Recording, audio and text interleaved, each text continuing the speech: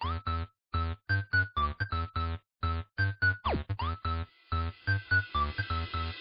is so exciting for me to be here. We have done programs with 20,000 students in 3 different countries, India, China, and the US. And I must say, in one day, in your school, we accomplished what we normally do in 2 days. Most of your students, they came in today, some of them are as young as 5th graders, and in less than 5-6 hours, they not only built robots, they programmed their robots using different sensors, and some of them made modifications. Wow, look at that modifications. First, we were very interested in robotics, so then we went for the workshop, and there we learned how to build robots. Programming is really, really, really hard. You do not want to get into a mess with that.